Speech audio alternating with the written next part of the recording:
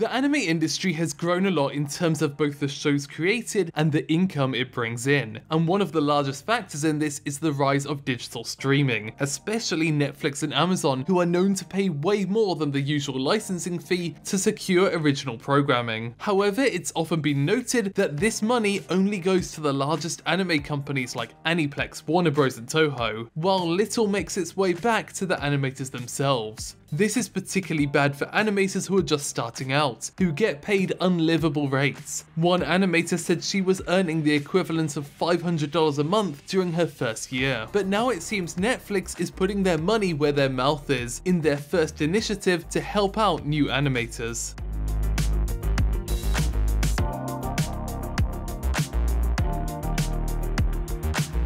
There's two main issues right now: lack of wages and lack of training. In fact, a lot of the animators who debut successfully in the industry today were already good, having taught themselves animation online and managed to debut as a key animator while skipping the in-between phase. But of course, this isn't a path open to everyone, and it's important to have animators that are trained in the production process of the studios themselves. And so that was the reasoning behind WIT Studio opening up a training school for animators in collaboration with both Netflix and the animation school Sasayuri. Animation students will study there under a curriculum established by Sasayuri. The animators will study for 6 months and be provided approximately $1,350 for living expenses and $5,800 worth of tuition each month by Netflix. One of the issues right now in the industry is that the animation studios themselves don't really have the income to provide training while also funding anime production, so Netflix bankrolling it means that it won't take away from their production work. In fact, it will aid it. Once they've graduated, they'll be offered a contract to work with Production IG or WIT Studio to work on in-between animation, mainly on Netflix original projects at those studios. There are conditions. Students must be currently living in Japan, be between the ages of 18 and 25, have either graduated or are about to graduate high school, and there are currently only 10 slots for the first April to September period. Netflix generally works more as a licensor than a producer, but they do have anime creators employed who help shape their policy towards the industry. One of these creators is Taiki Sakurai, chief producer of anime at Netflix, who started out in the industry working under the name Yoshiki, writing the scripts for Ghost in the Shell standalone complex. Likewise, their director of anime at the company is Taita Ohira, one of the founders of the anime studio David Production. They used this experience to bring together anime productions, introducing studios to writers and companies all over the world, and this has led them to creating a production partnership with a bunch of studios in Japan, including WIT Studio and their parent IG. This partnership doesn't mean much outside of telling us that these studios are currently working with Netflix on original shows, but now it seems that this partnership can open up further collaborations like this. Right now it's just at WIT Studio, but it's possible that similar initiatives could be set up at other studios. And in a way, this is kind of the best thing overseas licensors can do. Right now they're funding so much, but all it's doing is putting strain on the studios that actually have to make it. This is a way of helping these teams and new animators grow to support this massive workload.